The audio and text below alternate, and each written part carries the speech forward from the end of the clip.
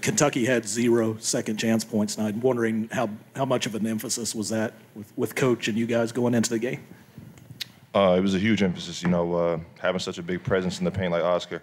It was really important to, hit him first, not allow him to establish his contact and his position in the paint.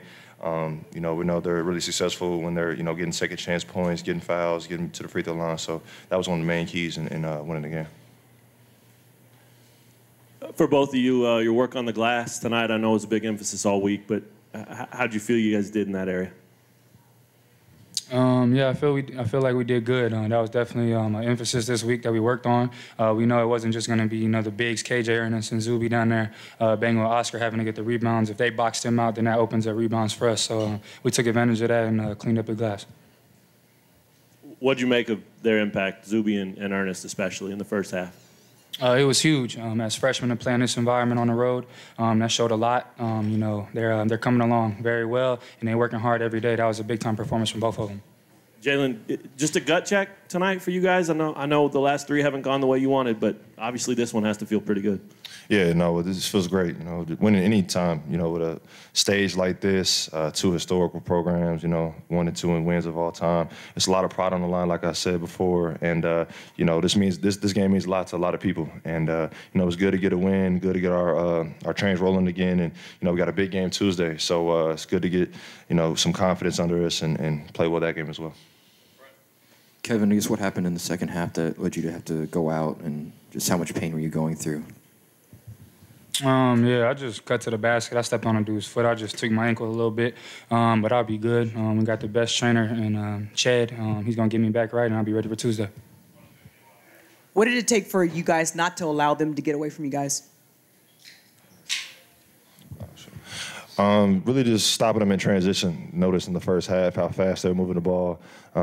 Makes or misses. They were pushing the ball pretty fast. And, it was an important job to slow them down, make sure we guard them in the half court and not, just let it be a running contest. And, as soon as we started locking on that, the game kind of shifted in our favor. Can each of you talk about the late threes you hit? Kevin, yours late shot clock. Jalen, yours from the corner. And then Grady hit one, too. I mean, a lot of effort went into the win, but those 3 were huge shots. Yeah, being the older guys on the team, got to have the confidence to knock down shots in the biggest moments. A lot of these games when you're playing such a well program like this, got to have the confidence to hit shots and, have faith that it's going in.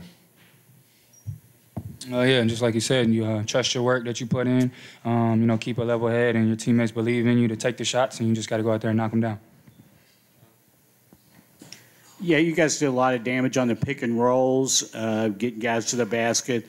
Was that something you guys normally do, or was it something you saw on film and you thought you could take advantage of tonight? Yeah, that's something we normally do. We have guys like Dewan and Bobby that can get in there and, create different looks for different guys coming off the pick and roll. KJ, he's a great at short rolling and catching it. And then we got airspace guys like Zuby and Ernest that you throw it up there and they're going to go get it. So, we work on that pretty much every day, and that was the emphasis tonight. Guys, your program, had lost 3 in a row, and Coach Self had never lost 4 in a row. Did that kind of play on your play here tonight? I don't think we thought about it like that. Every single game that we played was a tough game against a really tough team, as well as tonight. And I think we just focused in on what we had in front of us, not really worrying about the past. It was a tough 3 games, tough 3 losses, but we came in here with a great mindset, with a lot of positive vibes and positive energy to just play together, play our game, and not worried about anything else but winning the game.